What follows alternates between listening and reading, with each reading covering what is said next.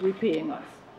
There's a concept called preferred creditor status that applies to multilateral development banks.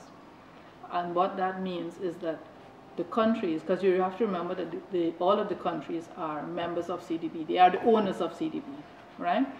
So what the preferred creditor status says is that countries will pay us, meaning us, the IDB, the World Bank, and so on, before their external creditors, right? So we have that we have a kind of a guarantee, if you want, that the countries will pay.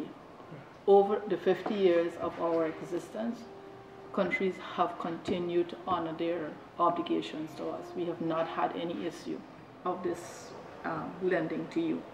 And the interest rate subsidy is quite attractive, and it goes to the country, not to the bank. Yeah. So as I say, we have been in this space for a long while.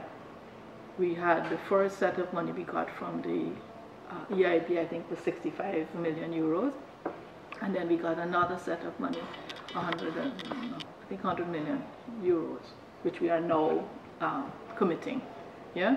But as I said, it is because the resources are so attractive, and because we provide the support, because we have another pool of money that helps us to do some of the studies, the vulnerability studies that would indicate that these are the pressure points in this particular set of infrastructure.